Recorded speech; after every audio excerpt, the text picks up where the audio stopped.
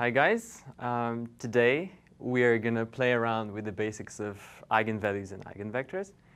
We're going to do the following problem. We're given this invertible matrix A, and we'll find the eigenvalues and eigenvectors not of A, but of A squared and A inverse minus the identity. So this problem might seem daunting at first. Squaring a 3 by 3 matrix or taking an inverse of a 3 by 3 matrix is a fairly computationally intensive task. But if you've seen Professor Strang's lecture on eigenvalues and eigenvectors, you shouldn't be all too worried. So I'll give you a few moments to think of your own line of attack, and then you'll see mine.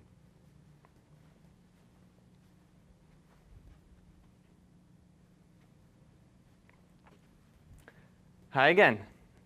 OK, so the observation that makes our life really easy is the following one. So say V is an eigenvector with associated eigenvalue lambda to A, the matrix A. Then if we hit V with A squared, well, this we can write it as A times AV, but AV is lambda V, right?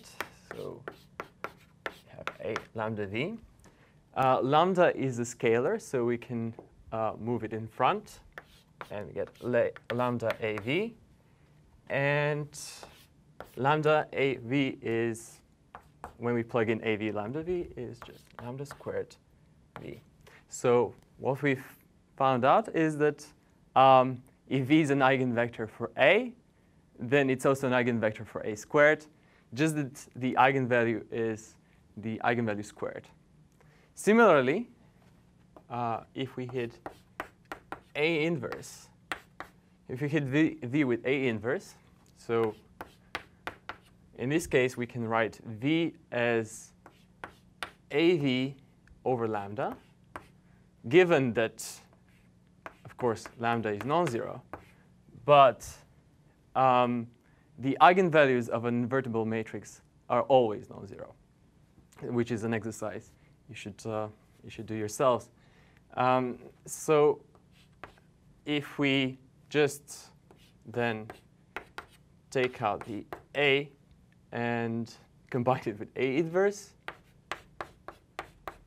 this is the identity, and so we get 1 over lambda V. So V is also an eigenvector for A inverse with eigenvalue, the reciprocal of lambda. OK.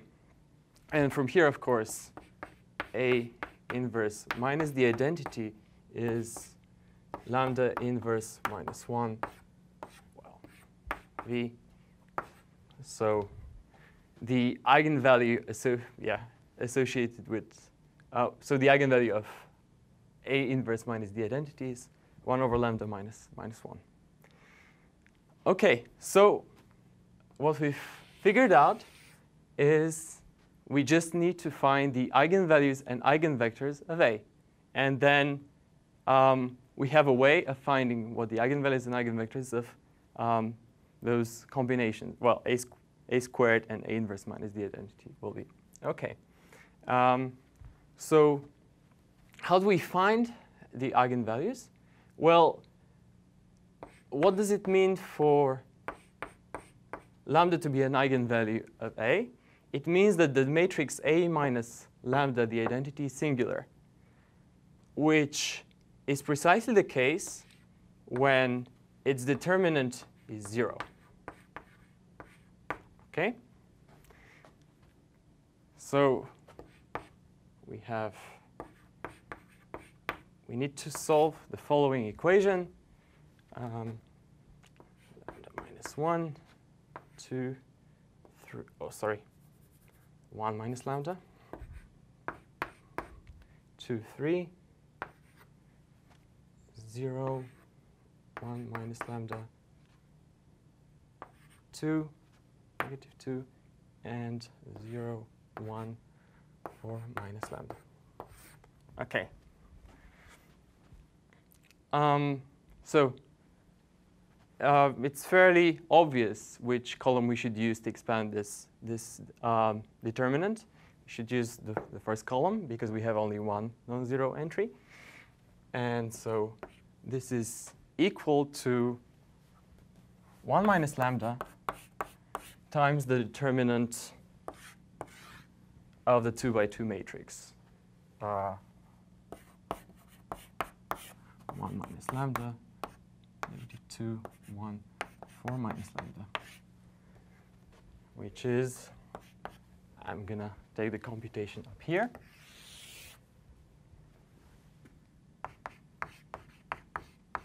Minus lambda, lambda squared minus 5 lambda plus 6, which is a fairly familiar quadratic, and we can write it as a product of linear factors. It's lambda minus 2, lambda minus 3. So the three eigenvalues of A are 1, 2, and 3. OK, so first half of our problem is done. Now, we just need to find what the eigenvectors associated with each of these eigenvalues are. How we do that? Well, say, let's figure out what the eigenvector associated with lambda equals 1 is. So we know that the eigenvector needs to be in the null space of A minus lambda, the identity. So A minus the identity, V. So let me write this out. It's 0, 0, 3, 2, 3, 0, -2, 0, 1. And we see that the first column is 0. So, well, the first, therefore, yeah, the first variable will be our free variable if we want to solve this linear system of equations. And we can just set it to 1. And it's not hard to see that the other two entries should be 0. So we can do, yeah, the same procedure with the other two eigenvalues. And yeah, we'll get, yeah, an eigenvalue each for, an eigenvector for each eigenvalue. And in the end, let me go back here. So I'm going to put our results in a little table. So A squared inverse is the identity. So the first row will be eigenvalues.